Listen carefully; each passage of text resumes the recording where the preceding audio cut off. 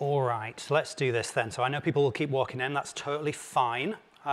Well done to those of you who have made it here at the appointed moment on this day after the party last night.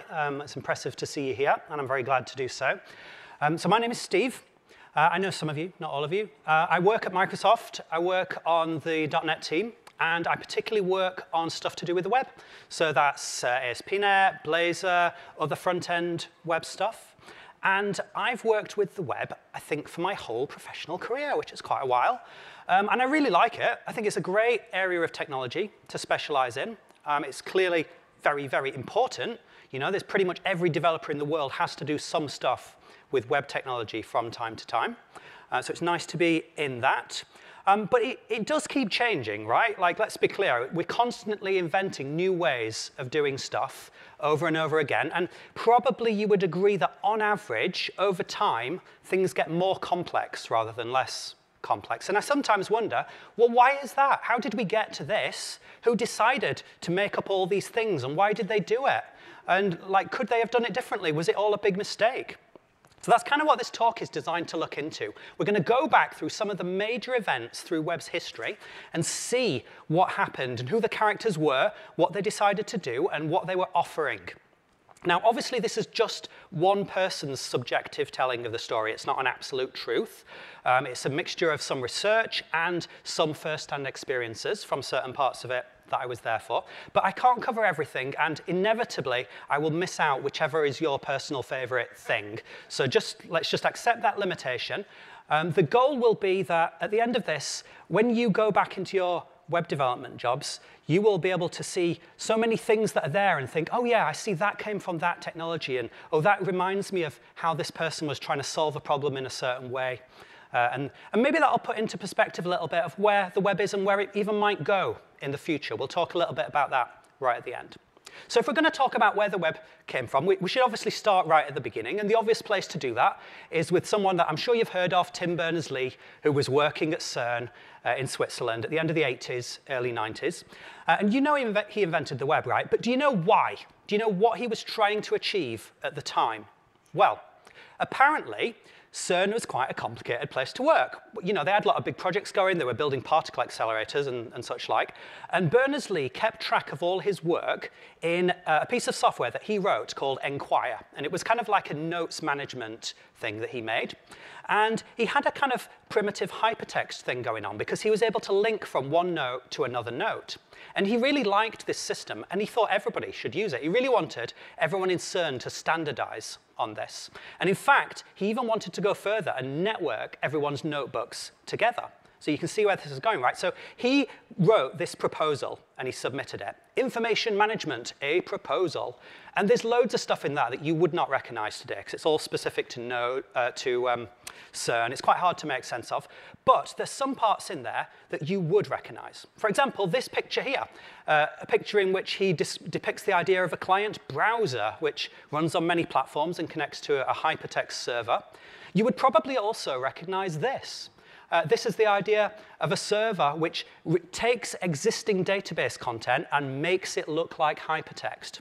In other words, he was inventing server-side rendering there right in his very first document. And the reason why he was concerned with database content was he knew that there was a good chance that if he submits this proposal, everyone will go, oh, that's a good proposal, and then just completely ignore it. Like, how many of you have done that in your work? Like, yeah, it's a common thing. He knew that would happen. So his hack to make people use this was to take some information that they actually needed, specifically the CERN phone book, and automatically generate the hypertext for that from a database.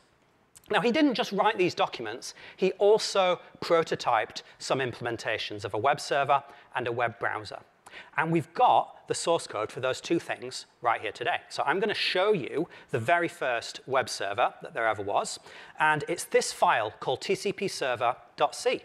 And it's, what is it? It's 700-something lines of C code. And the code quality is, well, it's clearly a prototype. And I think we've all done some pretty bad things in our prototypes. But the great thing about this is that it actually worked. And in fact, we can still compile and run it today. I had to make about 3 very small tweaks to the code to deal with some compiler errors. And then it built in a modern GCC. So to do that, let's run GCC to compile that web server there, and we've just built a 22 kilobyte binary HTTP daemon, and that is the original web server. So let's run it. Okay, and that's running now. And you can see that it's listening on port 2784. That's a bit weird, right? Why is it that? Why isn't it port 80? Well, we'll come to that in a second. Now, I can't connect a modern web browser to this because this only speaks a very ancient dialect of HTTPD, which has been lost in time. And now the only way we can really talk to it is to connect to it from Telnet. So I'm going to do that. So let's go Telnet and connect to that. Now, if you know anything about HTTP, you would think that probably the way to get it to do something would be to do something like this, to get the home page. That's how a modern browser would do something. But if we try that, it just goes unrecognized command get. And that's a bit strange, because if you read the source code, you see that it does have stuff to do with get requests. But if you reverse engineer it a little bit more, what you'll find is that if you say get and then the name of a file that's actually in that directory, then it will serve that file to you. So the very first web server was a static files web server, which is the sort of thing we still do today. So that makes sense. Now, it's not just that. It's also got a bunch of other things that we wouldn't recognize now. Like it's got this find feature that's built in to the web server. And it also is a place where Tim establishes a beautiful tradition for web servers, which continues to this day, which is having terrible security vulnerabilities. And we can see one quite easily right here. The one that really stands out most, I think, is on line 286 here. This system call here, that's going to execute some code by calling out to the shell to run a native program. And what is this system command? Well, it's whatever we get when we concatenate a bunch of user input together. So that you can just run arbitrary stuff on the server, which is very friendly and community-minded. You also might wonder about this weird port number that they were using. Well, that port number changed a little bit later. If we look at the version 3 of this technology, you'll see this is where they switched from the old port to the new port. This old port number, apparently those are the last 4 digits of Berners-Lee's parents' phone number, supposedly. But then in 1992, they were allocated port 80. And that's when they said that they felt that they'd really made it, when they got this nice round port number. So that's the original web server, but there's also an original web browser. We can have a look at that as well. And that's actually quite a much more sophisticated piece of code. And I'm going to show you that inside NextStep. Now, how many of you have ever used NextStep? 0. OK, so this was an operating system created by a company called Next, which was run by Steve Jobs after he was forced out of Apple before he went back to Apple. And you can recognize a lot of stuff in this in modern macOS. For example, it has the spinning beach ball whenever it's busy. It also has this kind of 3-column file browser, which you might recognize today. And inside this here, I've got the source code for World Wide Web.app, which Berners-Lee wrote, and that can still be compiled and run. So let's have a go at running that browser. I've got it installed here, if I double-click on this. And what you'll see is it's quite different from anything that you would recognize as a modern browser today. So one thing is that every page you open comes up in a separate window, which is just kind of like floating around independently. And then the controls are all in this other floating window.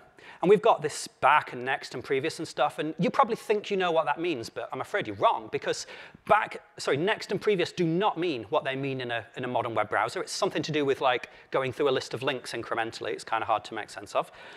We've got other stuff in here. For example, we've got this about screen that Berners-Lee put in. Let's see what that says.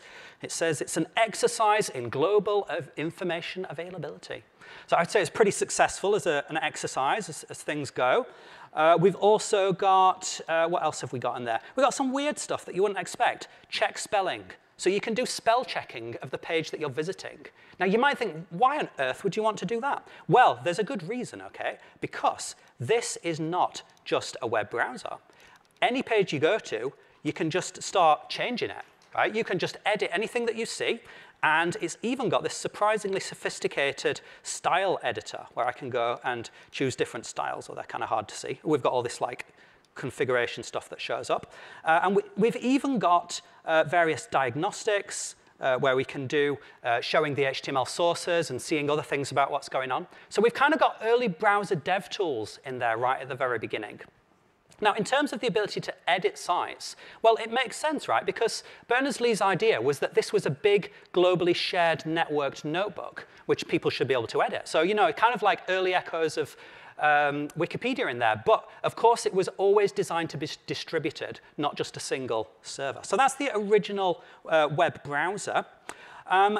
It did have a bit of a critical flaw as a plan, though. So let's just get out of there, and we'll talk about that. So the big problem here was that Berners-Lee has made this lovely web browser prototype, which runs on Next, but no one apart from Tim has a Next computer in CERN.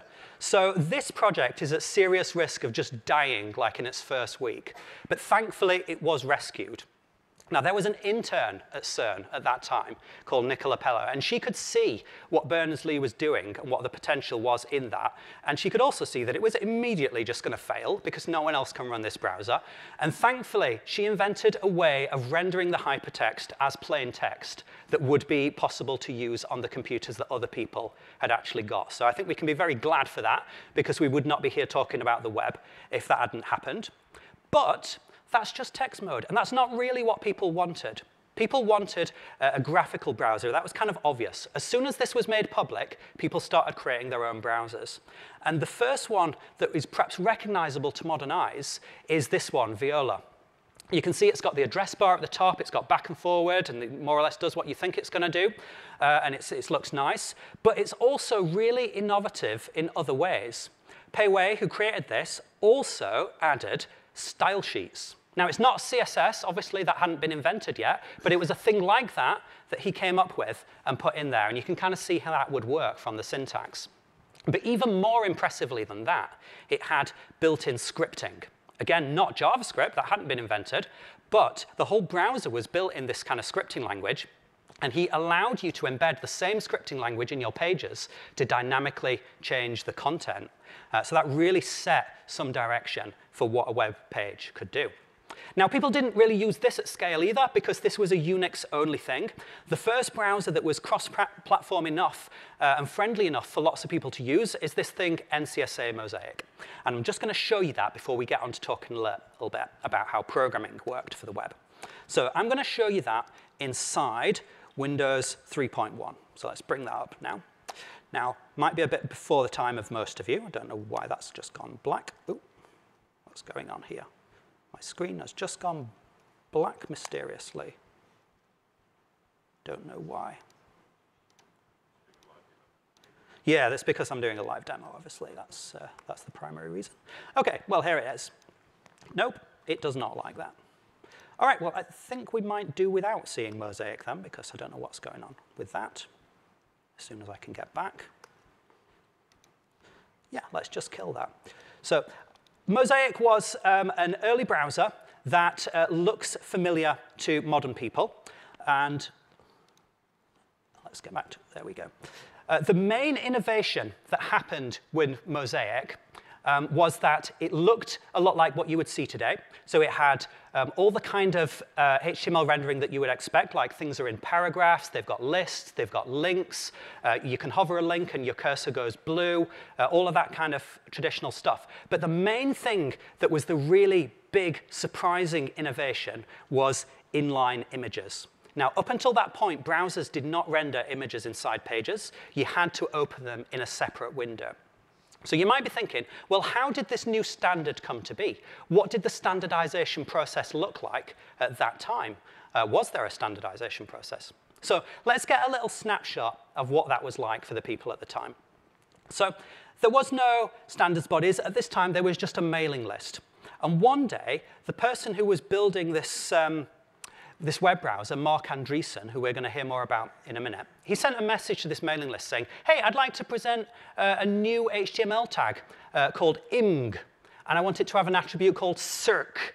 Okay? And then he gives an example of that at the bottom. And a reply comes back almost straight away saying, oh, yeah, I've already invented that exact thing, except my invention is totally different. And why don't you call it image, and why isn't the attribute source? Oh, well, that's a very reasonable question. I think we can all agree that's a good question.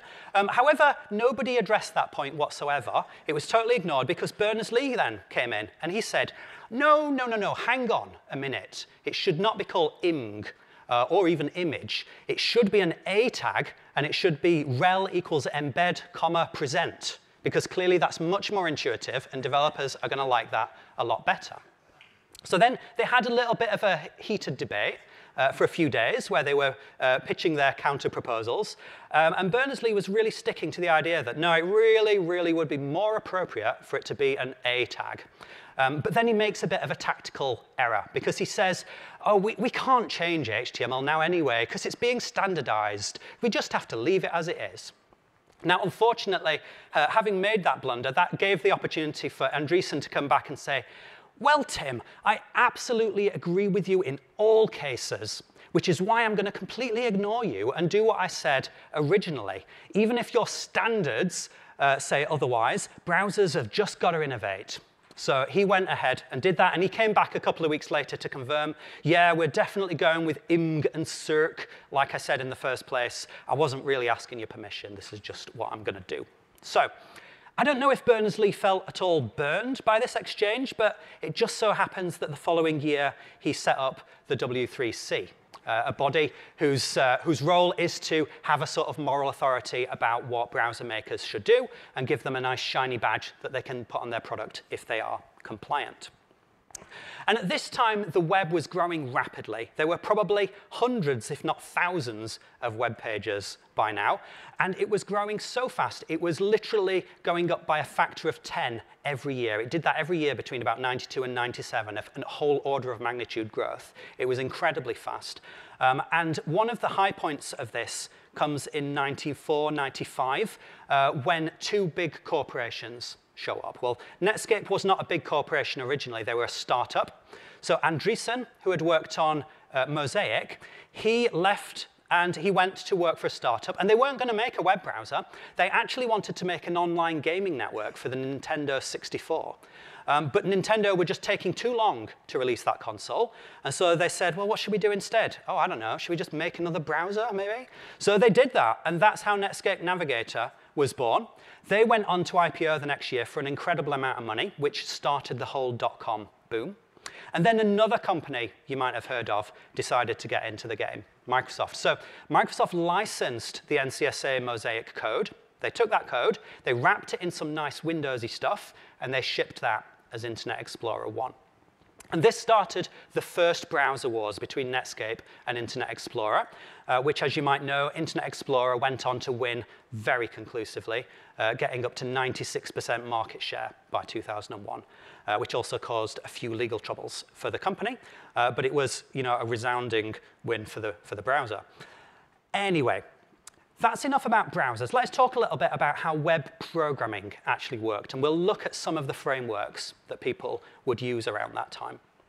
So, up until now, people who wanted to create web pages, they would either just write HTML by hand, or they would, if they wanted to do it dynamically, they would use something like Perl scripts or other executables which they would connect to their browser, to their server, through something called CGI.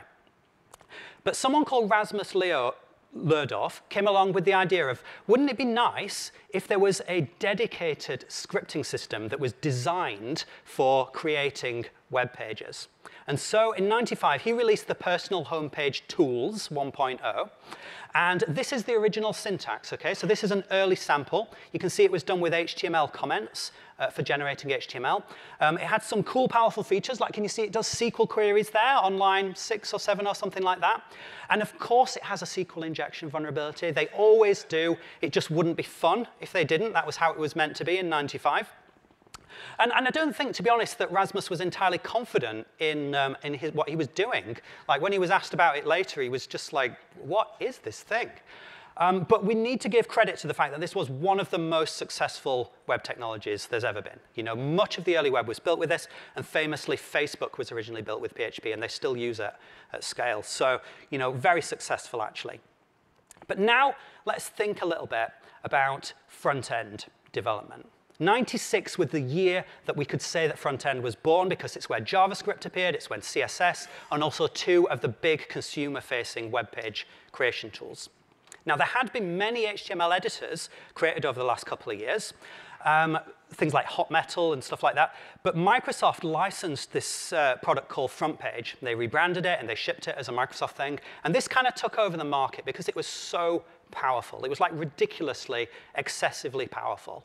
So let's have a quick look about how that looked at the time, shall we? So I'm going to go into, what are we in here?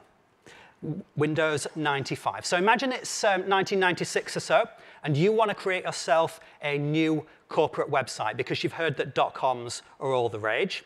So you would have installed Front Page, and then you go in there and you start that up. And let's see what it takes to create ourselves a website. So when that shows up, we're going to create a page from a wizard. All right, and what we're going to do, well, I'm going to create a corporate presence because you know my goal is to get rich from .com stuff. And I'm going to call it, I don't know, Ultra Corp. Sounds like a good name. And then it's going to ask me a few questions about the site that I want to create. Oh, apparently I've already done that. So let's call it Ultra Corp 2. Because, you know, that's probably even better still. All right, so it's going to ask me some questions now about the site that I want to create. So it's going to start with, let's see, what pages do you want to have in there? What do you want to have on your pages? And then it just goes on and on and on, asking so many questions about your website. And then finally, it's going to go and actually create it for us. All right, so when that comes up, one of the interesting things about this that we'll see is that Microsoft knew that people didn't really know how to create a website at this time. So one of the things that Front Page does is it kind of teaches you. It's got this whole to-do list system where it tells you all the different tasks that you have to do. It's got this nice like graphical overview of your site with all the links in it. And then you can double-click on a page to open up the actual editor. When I do that, that pops up, and then we can start actually working on our site. Now, in terms of the graphic design, it's kind of astonishing, really, that this is the corporate website template. I do not know what the designers were thinking, but of course, we can go in and we can start editing stuff. You know, let's just say my site, I don't know. But as well as just creating the HTML, it also had some disturbingly powerful features. For example, we can go to Insert Script, and if we choose to add some VB script, we can also make it run on the server, which is a very worrying thing indeed. So this was an early way that people could use VB script, which is the same thing that would automate Office, to automate their web servers. And people did, and they ran into some trouble with that sort of thing. We'll talk about a little bit how that was resolved shortly. So let's just get back out of here. Nope, I do not wish to save that. That can all shut down. All right. A bit of nostalgia there. Right, so JavaScript and CSS, they were also coming out at this same time. Maybe you've heard the story about JavaScript, about how it was created in 10 days. Well, it's true, apparently. So Brendan Eich was hired to work at Netscape. And when he started, they said to him, hey, Brendan, in 10 days, we're going to have an all-hands meeting. Do you think it might be possible for you to whip up some kind of demo of like a scripting language that could go inside the Netscape browser? It doesn't have to be any good. Like, no one's going to use it or anything. And so he did it. You know, he worked hard. He spent 10 days, and he created this scripting thing that would go inside the page. And some of the design guidance that he was given by Andreessen at the start has really shaped the course of JavaScript all the way up to almost the present day. For example, Andreessen said, this can't be a compiled language because I want people to be able to just type the code straight into their HTML pages. And that, you know, is a design decision that's gone with us all the way up until WebAssembly was eventually created. And then there's CSS. So you know that CSS was not really a new concept. Viola had a concept of style sheets, and many people have proposed different sort of style sheet designs over the years. This was a real community effort. There was a bit of a design competition going on, and it was won by a proposal by Håkon William Lee. And it doesn't really look much like modern CSS. It doesn't have curly braces. It does have some features that we don't have today. But then Håkon continued working with a group of, like a community group, and they eventually shaped that into what we have as CSS today. Although browsers were very slow to adopt it in any kind of sensible manner. All right then. So what about accessibility? That has to come in somewhere along the line. It's obviously very important to us as web developers today, something we have to know and think about. But it's kind of surprising how early it was that accessibility became a thing for the web, and it's a good job that it did. So here in Australia, you've got the Disability Discrimination Act of '92. And it does not talk about the web, because obviously the web was too new for it to talk about that. But it doesn't exclude the web either. And this act says, by default, everything has to have reasonable adaptations for disability. And so that automatically applied to the web at the very moment it was first invented. And other countries had similar rules. So Berners-Lee knew that they were going to have to do something about this. He sent out a message to a newsletter in '96 saying, hey, what are the best practices? What are people doing? How are we going to make this work well? And then the following year, this led to having a big meeting at the US White House with a US senator, and they founded the Web Accessibility Initiative. And that gave some confidence to the US government to update their Section 508 rules the following year to clarify that electronic services would be protected by that legislation. So it was really obviously a legal requirement at that point. And to help web developers actually do this and produce something that actually worked, the Web Content Accessibility Guidelines were formed by this group the following year. That was updated again a little while later. And then the version 2 of that actually became part of EU law officially. So the EU law basically just says you need to follow these guidelines version 2. It was updated again a little bit later. Now, I think that as web developers, the main thing to observe is that we should be grateful that these guidelines existed so early and the fact that they were written by people who understood the web. Because if they were not, then today you would have to know about the accessibility rules of like 100 different countries and try and comply with all this stuff. But thankfully, because these guidelines existed early enough, the countries that have implemented legislation have largely just said, you know, do what the guidelines say. So it's reasonably sensible for us to know what to do. OK, now let's get back to a little bit more programming, shall we? Because there was a bit of a problem that Microsoft had identified around then. So they'd got this ASP programming thing. I showed you that you could do that from front page. You could do it from other tools like Visual Interdev as well. But it had a bit of a problem. The main problem was it was not object-oriented. And in 2000, everything had to be object-oriented. That was the one true way that all software must be written. And the other problem was, there's this very successful UI technology called Windows Forms that allows people to use a visual designer to put their application together and put some logic into it.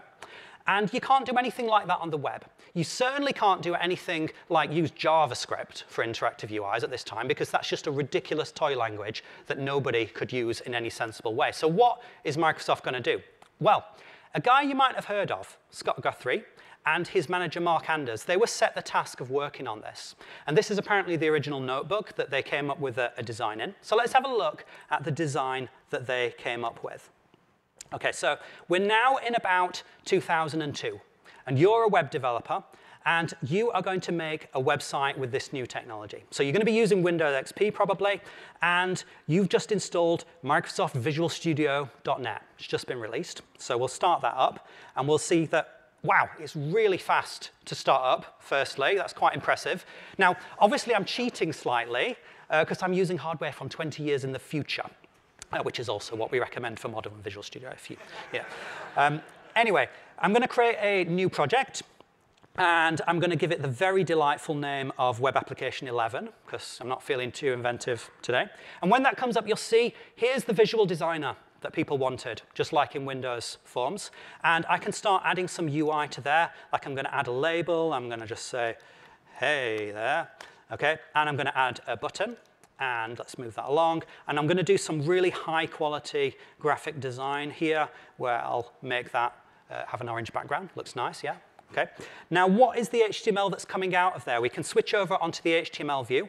And we can see it's not too bad, actually. It kind of looks all right, with some exceptions, like, what on earth is that? I don't know what that is. I don't want to know. It obviously shouldn't exist. But let's just run it anyway and see what comes up. All right, so Control F5. I'm in my browser. And we've got our button. Okay? Now, it won't do anything if I click it. Let's add some interactive behaviors to this. And it was really nice. Okay? We could go and we can double-click on that button, and we get into our code editor, and we can use the brand new C# programming language. So I'm going to say that when we click on this button, I'm going to change the text on it to say, you clicked at, and then datetime.now. OK. Run that again. And then when I click my button, you'll see I get the time to appear. That's pretty nice. And I can click it again, and each time I click it, the time is going to update. So how is this working? How is it being interactive even though we've got no JavaScript in the page? Well, one clue that we can get is if we use the back and forwards buttons. So watch as I press back and I forwards, I'm going backwards and forwards in time. So what is going on there? That's a bit advanced, isn't it? Like, we can't even do that with modern tech. How are they doing that?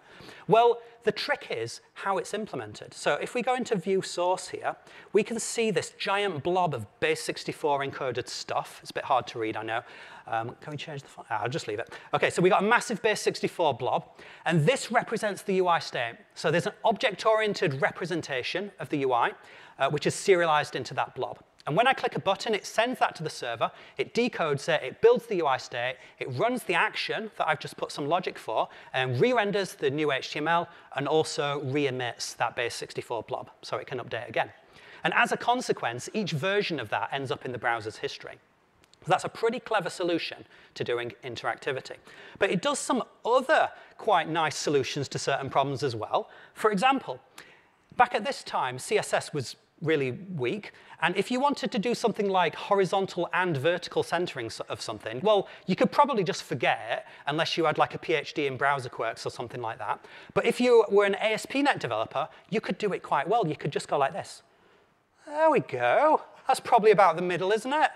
And then I just save that, go back into my browser, reload, and there we go. I can go home. That's nice.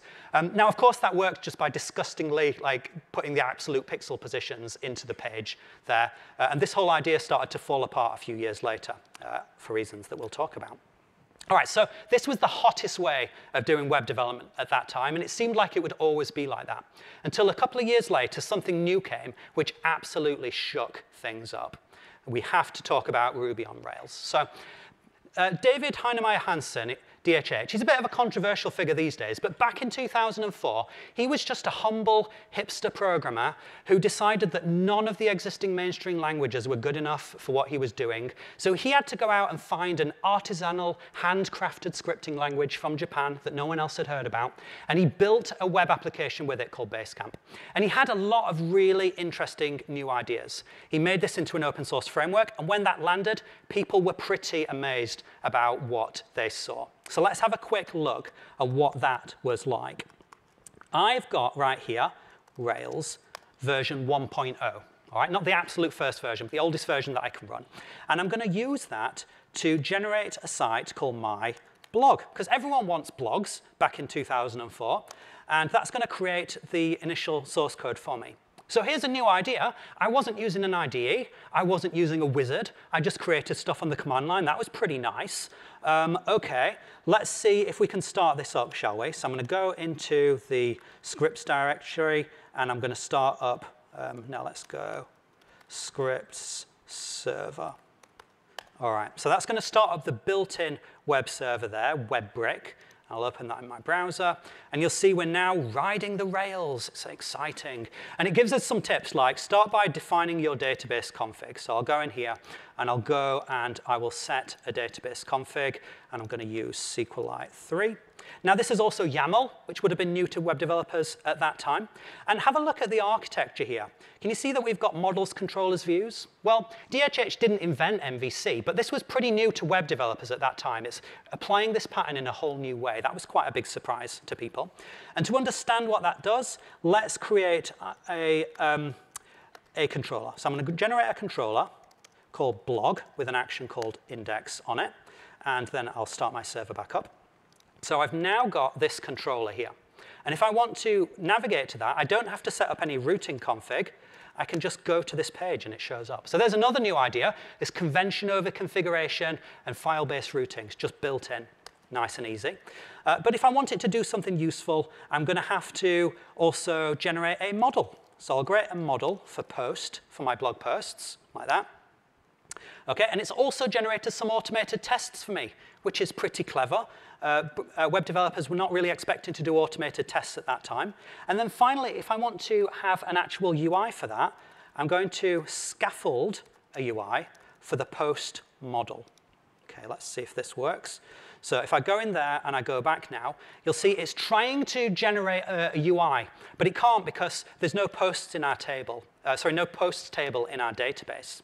So let's do yet another new thing. We'll generate a migration, and I'll call that posts. And that is defining in code how to update the state of our database schema. So where is that? That is DB. That's in there, but why is it not showing up? It is. OK. Right, so I'm going to put in a bit of logic to create a table with a title and a body. And then when I run that migration, rake migrate, it will update the state of my database. And then finally, I can run the server one more time. And we've actually got a working blog application. Hi, everyone. This is so quick. OK, and I'll hit that create on that, and it's done it. So you can see what an incredibly different programming experience this was from ASP.NET at that time. There were so many new ideas going on all at once. This really shocked the web development world and led to a whole slew of copycat frameworks that you might have heard about later, like Grails and ASP.NET MVC, which came along a few years after that. So that's server-side programming as it was at that time. What about client-side? Well, I think that JavaScript was kind of reborn around 2005 to 2008 sort of time frame. And one of the things that triggered that was this Web 2.0 wave and the commercial pressures around that. So Web 2.0 was when companies realized that they could extract a lot of commercial value from user-generated content. And if you're a user, which sites will you spend your time generating content on? Well, probably the ones that make it fun for you. And, oh, I better plug in my laptop. Probably the ones that have a nice user interface. So there was a lot of pressure on developers at that time to create the best user interfaces they could so that developers would actually spend their time working on them. And some of the best work in this area was done by Google. The thing that I remember from that time as a new developer was absolutely shocking and mind-blowing was Google Maps. When this first came out and you could just drag the map and zoom in and out without even having to reload the page, it was just mind-blowing. Everyone was astonished and they wanted to create stuff like that themselves, but they didn't know how. Everyone tried to invent their own techniques, but then this very influential blog post came along by Jesse James Garrett, who'd said, look at what Google's doing. We can extract some common patterns from this. And he even gave it a name, AJAX, which is asynchronous JavaScript and XML. And he tried to give some technical details about how it works. And a lot of the stuff that he wrote didn't really stand the test of time. Like, he talks about engines, and he talks about using XML a lot, which obviously we don't do now. But the core idea of doing requests in the background and updating the page dynamically, that really has stood with us all this way. And there was one other major enabling technology of the time, which I'm sure many of you have used and probably still do use in certain ways, jQuery, which allowed us to simplify the horrible mess of very inelegant DOM APIs of the past and compress it all down to a really elegant way of describing what you were trying to do that would also work consistently across browsers. And this was amazingly successful. At one point, it was used by nearly 70% of the top 1 million sites. And the amazing thing for me is, look at the peak of that graph. That only peaked like just over a year ago. It's been going up the whole time, and it's only just started to come back down. OK, so at this time, people were writing a lot of JavaScript. And if you write a lot of JavaScript, you need some way of debugging it. So what are the state of browser dev tools at that time? Well, let's have a look. We'll go back into this browser, and we'll look for the DevTools window. There isn't one. OK, so the closest that you get to any browser DevTools is viewing the source in Notepad, which is great. And this guy, Joe Hewitt, he had been working at Mozilla. He's one of the founding engineers for Firefox. But then he left, and he started building actual web applications. And he realized that it was a massive pain because you couldn't debug anything. So he created a browser plugin called Firebug. And I can show it to you. Here I've got Firefox. And I've installed the plugin. So when I right-click on this, I can inspect element. And you'll see a lot of stuff in there that's familiar. We've got a console, HTML view. We can see the CSS. We've got a script debugger. We've got a network tracers. And this design has largely stuck with us all the way through. And that was Joe Hewitt and a community working together on that. It was even pretty much just copied by Google as soon as they released their Chrome browser. So this is Chrome version 1.0. Let's see if I can get to a real web page. OK, so Google still works in Chrome 1.0.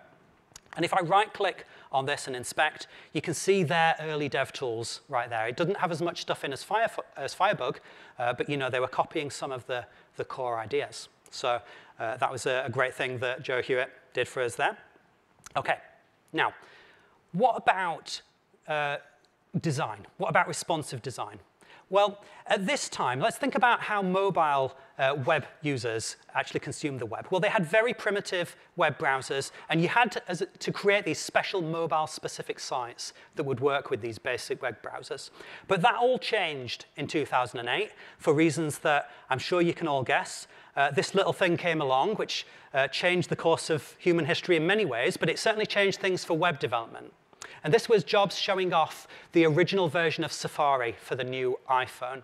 And he was very proud about the fact that it wasn't using mobile sites, it was using the real desktop sites. So web developers quickly realized two things. One, they could not expect people to use these cut-down mobile sites anymore, because people will use your desktop site whether or not you want them to. And two, that this experience that Jobs is showing, I mean, it's all right, but it's not that great, because all this zooming in and zooming out is pretty annoying. And wouldn't it be better if the page was designed for this little screen in the first place? So this gave rise to the idea of mobile-first design, responsive design, media queries, and that was standardized a couple of years later in 2010. OK, so let's get back to JavaScript a bit. JavaScript was now winning on the client, and it was about time for it to move to the server as well. Ryan Dahl was an independent developer. He had been working on some Ruby on Rails applications, and he was very influenced by these Web 2.0 UIs. He wanted to be able to process lots of stuff concurrently in the background, and he couldn't do it with Rails because it was not multi-threaded. And he wanted to do it with other scripting languages, and they weren't multi-threaded either, and he thought it would be impossible.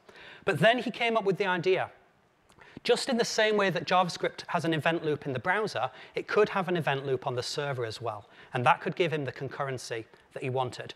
And fortunately, Google's V8 engine had just been released as well. So he considered it to be obvious that he should create a web server with this. He quit his job. He spent 6 months working on this. And then he brought it out in this conference in 2009. OK, so JavaScript is everywhere by now. And this leads us to the next big step in client-side JavaScript as well. People were really pushing past the limits of what you could do with jQuery by now. They were building big applications, and they were becoming a mess. And we needed some discipline, some way of structuring things. And a whole bunch of things came out at the same time. People had really started to believe in JavaScript because of this book. You've seen memes about it. I'm not going to repeat all that. But people were starting to respect this as a language, and people wanted to use it. This slide here, this represents the inspirations and relationships between different SPA frameworks. I didn't make this slide. I just stole it completely from Sarah Drasner. She is a director of engineering at Google, and probably one of the most authoritative people in the world on this subject, because not only does she own the team that runs Angular, she's also been on or she still is, in fact, on the Vue core team, and she's also a keynote speaker at ReactConf. So really knows how this stuff goes together. And I certainly can relate to how these, all these arrows, it makes sense to me. And I want to talk about this first wave, because this is what was going on in 2010. A whole bunch of people had roughly the same idea at the same time. We've got this disciplined way of writing programming from Rails and other patterns like Model View Controller and things like that. Could we do it in the browser? The first one to go public with this was Backbone. That did a Hacker News post on October 13th of that year. And then exactly 1 week later, Knockout was announced on Hacker News. And another thing happened on that very same day was the first public release of Angular.js. Now, Angular had existed in Google for a few years, but this was the first time it had a public release on GitHub. None of these things were done in coordination with each other. It was just an idea that was ready for the world. It had to come out, and a whole bunch of people did it at the same time. So in honor of the fact that Backbone was the first one, I'm going to show you how things looked inside Backbone right now. So I've got a Backbone sample application right here. We'll look at the code in a sec, but let's just start that running. So this is a to-do example. I bet some of you have seen this before. I've taken the code and simplified it a bit there. So I can add stuff to this list. I can mark them as done and so on. And the architecture of this application is pretty familiar. So we've got a model here, we've got a view, and we've got sort of controller-ish kind of thing. It's always a bit ambiguous in MVC, like what is the controller? Is it a view model? You know, no one really cares. The point is that we've got model view separation. That's the key thing. And in this case, we've got a model for to-dos. We've got a model for to-do lists. It's got the ability to calculate things based on what's in the model, such as how many tasks are remaining. And to render that in the UI, it's using underscore templating. Underscore is a JavaScript library created by Jeremy Ashkenazi, who also created Backbone, which we're looking at right now. He also went on to create CoffeeScript, which I'll mention in a minute. So he was very influential. And this underscore templating system was rendering this model into HTML and then wiring up various things to it. And then finally, we've got this controller, and that is a nice, clean way of defining all the different events that can occur and how that's going to affect your model and update the UI. So that was pretty nice. And people adopted this sort of approach very rapidly. These frameworks gained traction very quickly, and of course, they're still with us today, or at least newer versions of them are. Okay, so that brings us to a period of very rapid complexity growth for web developers. People were writing a lot of JavaScript by now, and it went beyond the point where even just a nice framework could help them. People by now needed a new language to try and allow them to do this at a higher scale. TypeScript is the one that's ultimately won. The idea of compiling stuff to JavaScript wasn't new with TypeScript. So I just mentioned Ashkenazi and his CoffeeScript language. That was probably the first one that really got a lot of attention. And TypeScript followed on by that by adding a full proper type system. Obviously, you will know about this because TypeScript is now, I think, maybe the second most popular programming language in the world.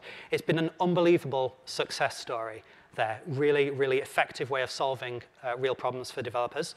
And going with the fact that this is compiled and people are doing so much of this, we now need compilation and bundling systems. So Webpack came along to fill that need. And I've even thrown in Kubernetes here. Now, I know that's not really specific to front-end web development, but it just gives you a hint of how much stuff web developers were being expected to know about by now. It's not just front-end dev and back-end and styling and build systems and stuff. It's also now cloud orchestration. It's becoming a very, very sophisticated era. And it's starting to get to the point where people are going to need to push back against this a little bit. But one other thing came out around this time, which has been pretty important, and that is WebAssembly. So this is the thing that finally separates us from that design directive that Andreessen gave in the beginning, saying you have to be able to just type the script in. So the idea at this point is there are lots of other great programming languages out there. We want to run them in a browser too. So this wasn't just Mozilla. I know people often say it was Mozilla that did this, but it was a collaboration that started in 2015 between Mozilla, Google, Microsoft, and the WebKit team working on some of the Safari stuff. And they came up with this design, and I've put it down for 2017 because that's when it actually shipped in all your browsers. So would anyone like to know what my absolute favorite thing you can do with WebAssembly is? Well, I will show you. It's running .NET in a browser. So just purely as an illustration of WebAssembly, and for no other reason, I'm going to show you the original Blazor prototype here. So this was created for an NDC conference demo, actually. And if you've done any Blazor programming, you probably might recognize this project template because, bizarrely, we've never changed it over the years. But the thing that's really worth looking at here is what this is doing inside the browser. So, oh yeah, I need to be on the home page to load that. OK, so this is, if we look in this network trace, yes, it's getting .NET DLLs and it's running them, but it's doing it using WebAssembly. And before we had the modern .NET for WebAssembly runtime, this prototype was created with something called .NET Anywhere, which is a .NET runtime made by one person called Chris Bacon. And that compiled to WebAssembly very easily. And the cool thing about it is, look how small it is, 52 kilobytes. Other .NET runtimes were probably going to be tens or hundreds of megabytes. But WebAssembly allowed us to get this into browsers in just 50 kilobytes, which is pretty extraordinary. It didn't have that much functionality. You know, there's a lot of .NET stuff it couldn't run, which is partly why it was so small. But it was enabled by this new technology that came out in 2017. OK, so that almost brings us to the current day. And I'm not going to try and interpret what's happened for the last couple of years because I think like the dust hasn't really settled on history yet. We don't know what's going to be important in the long run. But we can start to think a little bit about where we might be heading in the future? What are some of the big trends that we see going on? One of them, I think, is a bit of a pushback against the sophistication and the number of things that web developers are expected to know. Maybe we're hitting some kind of limiting point. And some of the technologies that are emerging might start to help us reduce that a little bit. So one of them is, at the moment, we have to do so much stuff to prepare our content for browsers. Wouldn't it be simpler if the browsers could just work with the stuff that we gave them without us having to build it all? HTTP 2 and 3, for example, mean that you don't really have to bundle content anymore. It's just as efficient to serve lots of small files as it is to serve one big file. And then the type erasure proposal would be a way of running languages like TypeScript directly inside a browser without having to compile them, simply by teaching the browser to ignore the type annotations and other things that the browser doesn't understand. And then this CSS nesting, which is not just a proposal, that is happening, I think. This allows us to get much of the benefits that you have with things like less and Sass just by baking more and more of those features inside the browser. One of the big features of less and Sass is just the ability to nest selectors. And so if we can simply make that a native feature of the browser, then in a lot of cases, we might not need any other thing. Okay. Now, another big trend that started to emerge in the last year or two is the rise of the metaframeworks. I don't know if you're familiar with that, but the basic idea now is, especially in JavaScript world, people are using so many frameworks that they kind of need a framework to manage their frameworks. And that's what a metaframework is. I'm going to show you one of those in a minute, but it's various things like SvelteKit and Astro and so on. And they are bringing some really new, interesting ideas. The core thing is that by having a single framework that knows about server-side, client-side, build system, and IDE, you can put that all together, and then you can build new kinds of features that span all of those things, which wouldn't be possible if you just had frameworks in their own little silos. So we'll check that in a minute. And then finally, there's a little bit of a movement, I would say, towards delivering your web applications, not just on a couple of servers in certain places in the world, but in thousands or tens of thousands of locations all around the world. I hear a lot of web developers now getting very interested in trying to ship their stuff all over so that you get these like single-digit millisecond response times for your users, and you pretty much can never be down because like it would take, you'd have to bring down the entire global infrastructure to take down your website at that point. So let's have a look at these meta frameworks. Okay, I'm going to show you an example of SvelteKit, just because it's got a bunch of interesting new ideas that I think are worth looking at. So over here, I've got a new SvelteKit application that I've created from its template. And if I go in my browser, then we'll see, OK, it's just like a static message, not much to see there. If we look in the source code, it doesn't have much either, but it does allow us to use Svelte, the client-side SPA framework, to build an interactive UI. We can see the initial source code is just some static content. And if I start editing that, let's see how the hot reload stuff works. So I can just start typing, hey, NDC. And I'm not pressing save right now. I did not press save. I just stopped typing. And you see it updated in the browser because it knows about my IDE. And I could even do things like put some style in. And again, I did not save. I just put some code in. And it knows how to bundle all the different types of content that I provide and get it into the browser. And I, as a developer, don't need to think about how that stuff works. So that's nice. All right, now let's add a little bit of functionality here. And everyone loves counters, don't they? So I'm going to create a counter. Okay, and then I'm going to create a page in there, and I'm going to give it the rather strange but important name of pluspage.svelte, which follows the framework's naming convention. And I'll just put some content in there. And if I want to get to that page, I don't have to configure my routing system. I'm just going to go to counter. So taking a bit of inspiration from Rails there, we've got this convention-based routing system.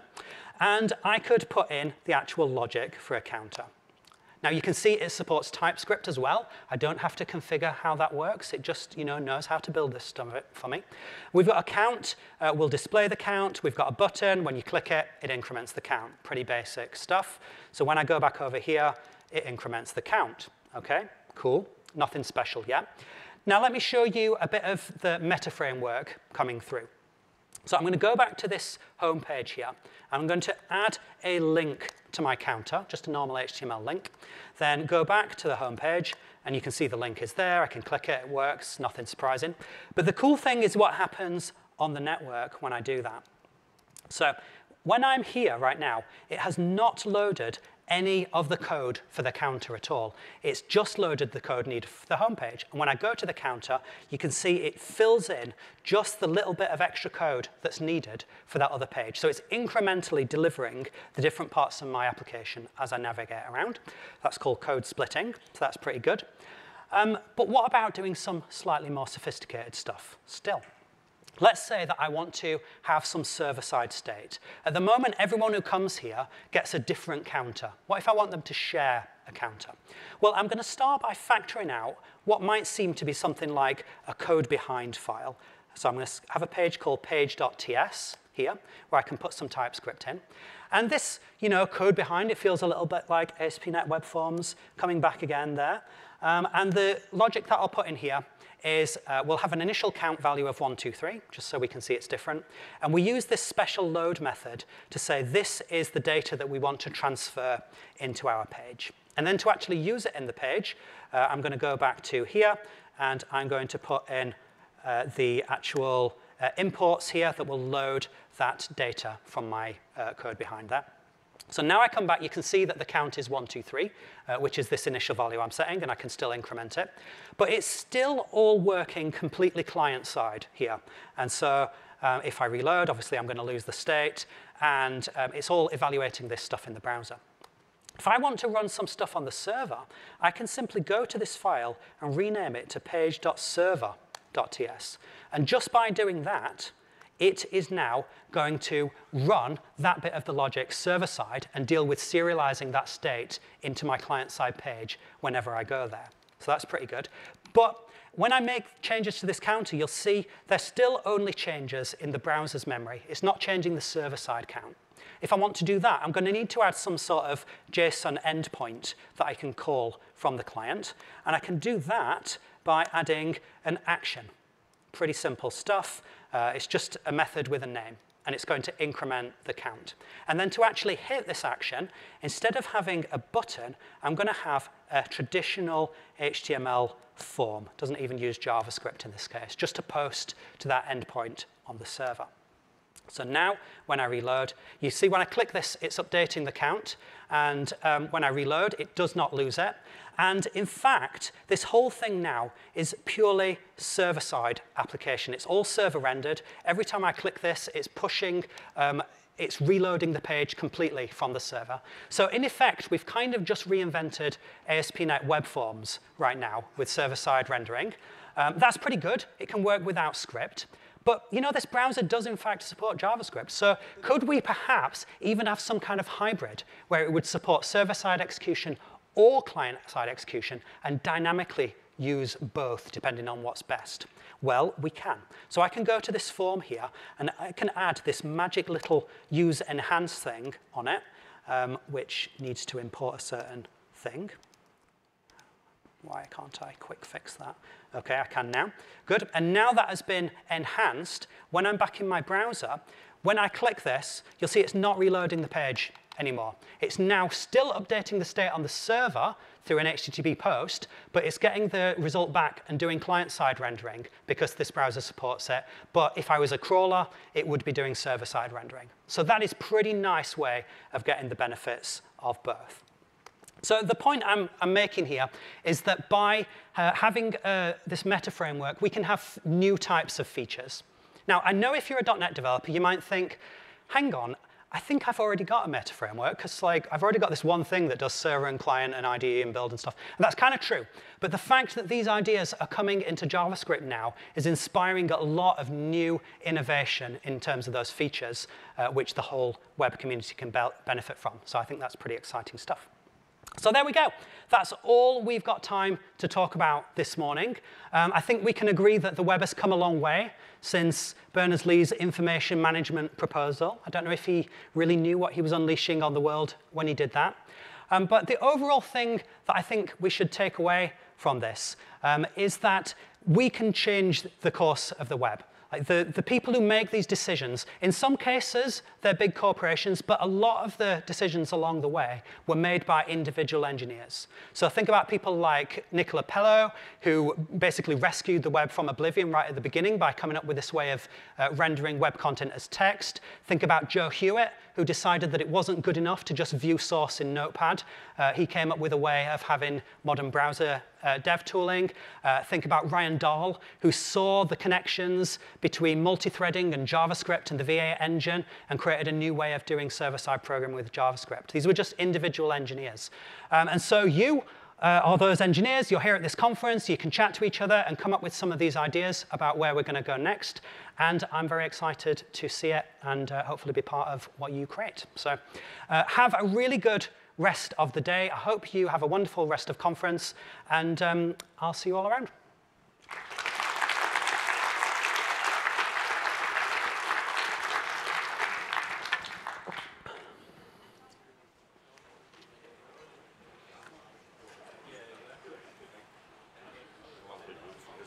Cool, yeah.